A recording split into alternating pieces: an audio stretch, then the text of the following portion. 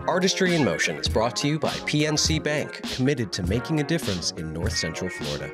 I've done a lot of mediums over the years. I get bored easily, so I've gotten good at resin work, I've gotten good at clay, do origami, I've done chalk art. I am really big into acrylics, though. Acrylic paintings, probably my favorite.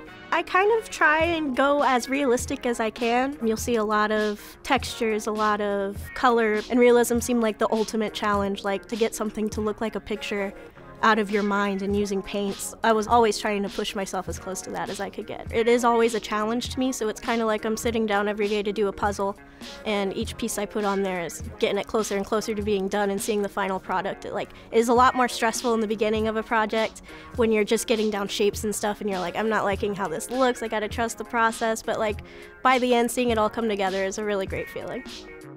Artistry in Motion is made possible by PNC Bank. Visit WUFT.org for more information.